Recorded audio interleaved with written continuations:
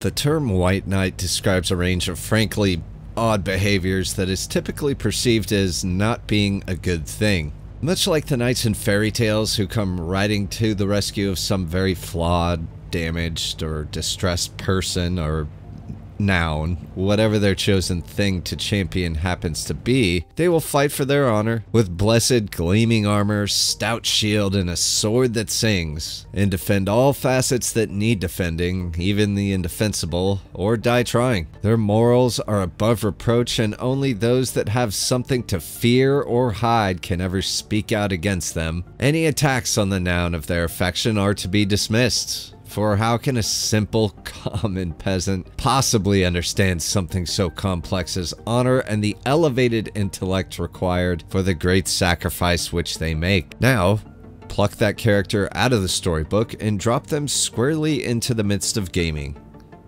I mean, all of gaming. This video is not intended to attack these characters, but to actually understand the behavior, which I found to be surprisingly complex after a bit of research. Who is and isn't a knight can be subjective, so don't take offense if you happen to simply support the game and defend it from a lot of the stale and ill-informed opinions that get spat out of PC gaming and their followers. Tons of people support the game. I play it myself and support it because it's fun. But like all things, there are some serious criticisms to be had. White Knights exist in most facets of society. Anywhere there is something under attack, which is fucking everywhere, they are to be found. Let's look a bit at why this happens. I'm going to be picking on Star Citizen for the most part, since it is the most recent game I have played where it exists and is kind of unfortunately well known for this kind of behavior. But I'll draw on some examples from elsewhere as well. I'm also going to be painting in some broad strokes since I don't have time to referee every internet fight about Star Citizen, so I'll acknowledge that there are some exceptions to what I'm saying. For those that don't know, Star Citizen is a somewhat controversial sci-fi game that has its roots of development reaching as far back as 2010 when it went into pre-production. To understand White Knights, you have to understand Star Citizen's non-traditional and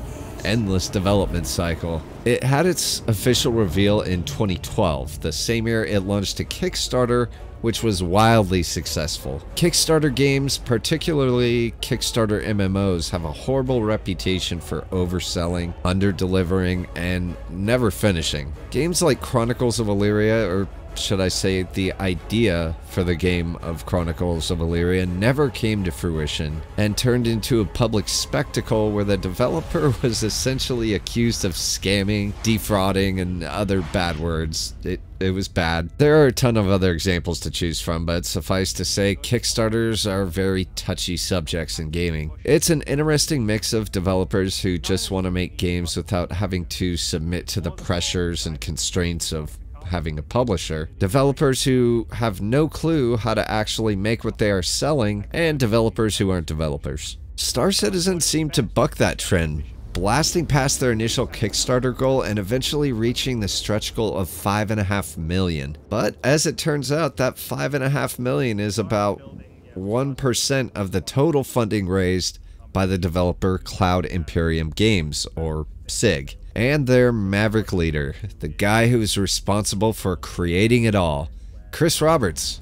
More on that in a minute. Now, a decade after its reveal, there is a playable alpha, which in all honesty is a lot of fun. I got in on it by picking up one of the cheapest ships, the Aurora, for $45. A bit expensive for an early access game, but I've paid more for some really dicked and unfun games. Selling ships or ship packages is another way CIG makes its money, and this is where we start to see the unity of the Star Citizen players start to fracture. To way oversimplify it, CIG has put a number of concept ships up for pledge, or a churched up way of saying that ship doesn't exist yet, but they are working on it. Some of the ships turned out to be pretty cool, some turned out to be awful, but the trouble here is that when you're selling concept ships that don't exist yet to the internet, you can't calmly or quietly state that they can't be flown until they actually exist. You have to smash people over the head with it, or else this happens.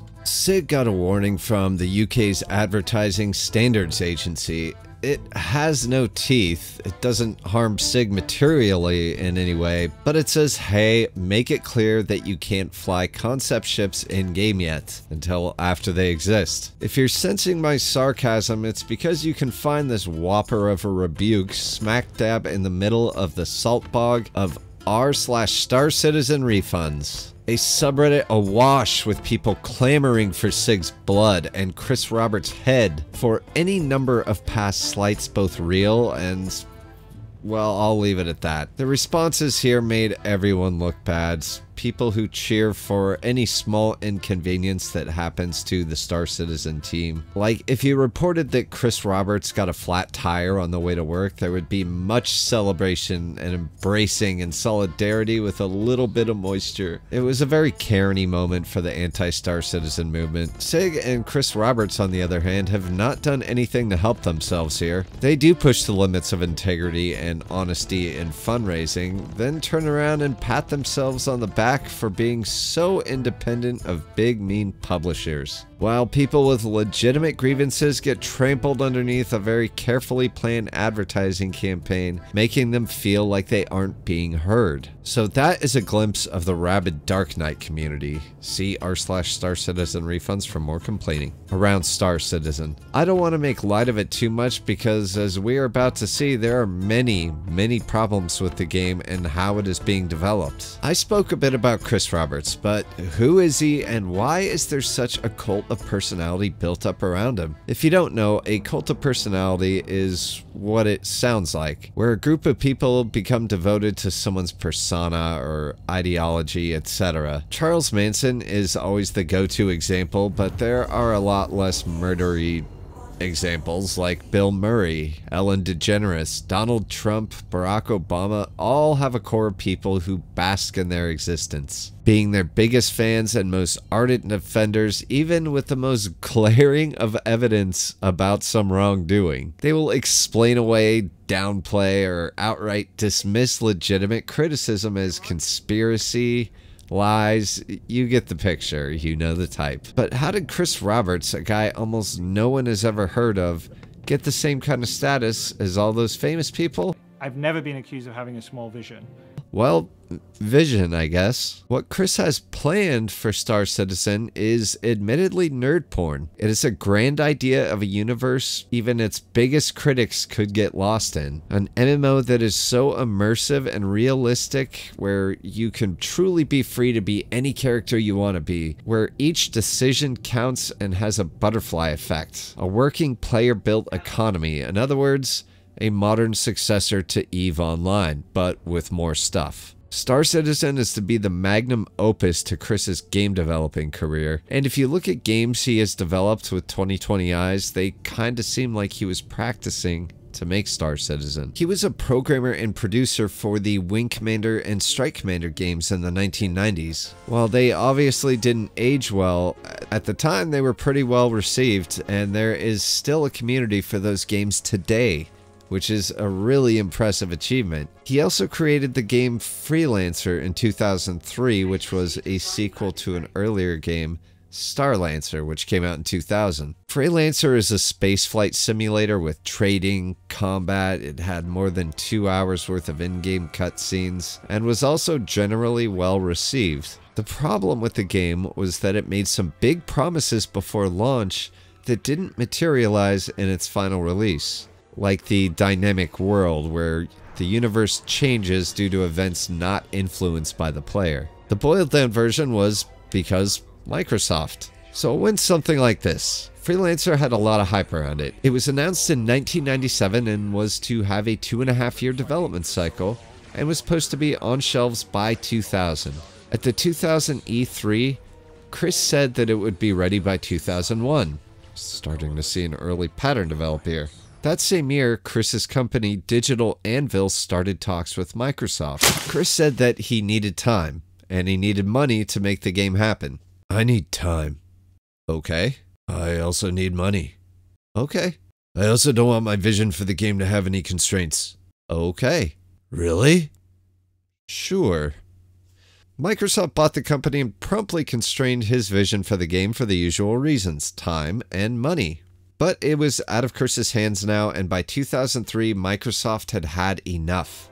Drop it. No. I said, drop it. No. Let go of the game.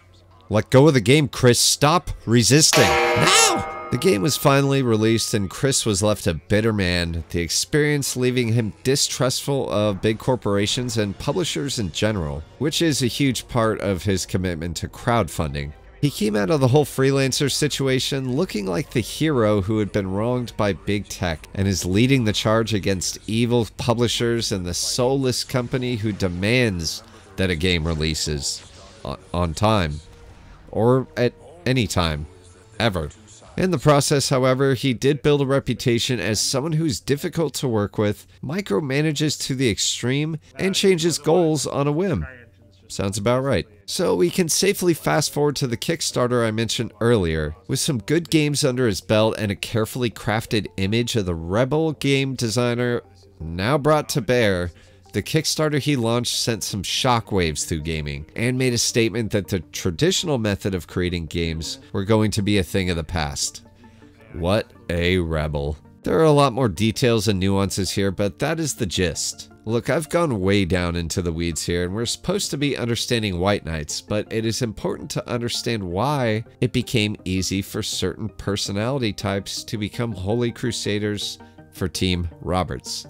It didn't spring out of nowhere. So by my unqualified analysis, there are 3 things that make the cult of Chris Roberts possible. 1, a past experience of pushing the limits in game design. 2, a heroic rebel image. And 3, a seriously vast vision for the game. Whether any of that is true or not is up for debate. The deal with Star Citizen is that it promises to be an MMO, among other things. And that appeals to a very broad crowd. Everyone from people who are bored with sandbox, choose-your-own-adventure games, to the guys who have written 6 volumes of their own lore in the time it's taken me to speak this sentence. Hardcore role players. The player that just needs a universe, a premise, and a stack of G Fuel, and they can take it from there. Whatever you feel about that kind of player, they tend to be the core audience that a developer will end up listening to more overall, because that type of player is the most committed to whatever realm is being peddled, tends to be the most vocal, and has a regular presence. Now we combine that with the horrible clusterfuck of a business model that is crowdfunding. I don't believe for a second that Chris knew what he was getting into when he launched that Kickstarter. And it is with the benefit of 2020 hindsight that I can say that if I showed up in his polished Italian leather shoes tomorrow, I would hurl myself off the tallest building I could find and shoot myself in the dick on the way down, just to have something besides the balancing act of crowdfunding to think about in those final seconds, so I could smile for the first time in 10 years. I wanted to make a diagram illustrating how running CIG has to be balanced when it comes to managing the things that influence public opinion. But it turns out the thing would have like 6 axes, and I don't speak NASA, so this is what you get. The goal, as with any crowdfunding, is to attract whales, while still offering buy-ins for the rest of us broke asses. And in that, you can't offer undue preference to the whales over everyone else, or at least not look like you are doing that. But, on the other hand, CIG needs money, whales have money. There are 2 things you can offer to sink your hooks into a whale: exclusivity and influence. CIG offers both of those things in the form of the concierge service. People who spend $1,000 are inducted into the concierge service, which offers, I guess, an enhanced experience and a kind of public recognition from CIG in the form of a top hat and monocle like the Monopoly guy, an exclusive ship, and a number of other things, including access to Squadron 42, which I am intentionally avoiding talking about. From there are a few more tiers, each with their own perks that go all the way up to the $25,000 Legatus Navium level, much like every YouTuber's Patreon. By the way, I have a Patreon. When you have a development cycle as long as Star Citizen and members of the community willing to spend that kind of dough to keep CIG working on facial animations, rest assured many of those members are going to become entrenched entitled defenders of a game they are willing to sacrifice that much of their income for. So let me start to tie all this together. First of all, there is no formula for this, and it is all my opinion, which is based on my observations in-game, in my Discord, and a few subreddits. So make of this what you will. The hardest part of this video has been this one: how to sum up the traits and qualities of the White Knight. The White Knight is perceived as one who is able to dismiss even the most objectively valid criticisms of their chosen game. That old saying of "he who defends everything defends nothing" holds a huge glaring significance here. The second you can't admit a company fucked up somewhere, a company you don't own, work for, or have any influence or stake in, you lost. 2. They are gatekeepers. If they deem you unworthy of joining their game and their community, then God help you. You aren't going to enjoy Star Citizen. 3. They have an inflated sense of self in relation to their influence on game development or understanding of the overall grand vision, which is a nice way of saying delusions of fucking grandeur. There is safety in the belief that you are a big part of the game that you have spent a lot of time and maybe a lot of money in as well. But get it right, unless your name is Chris Roberts, your influence is almost zero. Some view their donations to the project as an investment, but it is not. It is what I said, a donation. You have to accept that the only thing guaranteed to get in return is whatever is clearly outlined in whatever package you purchase. So I've just described every asshole on the internet, right?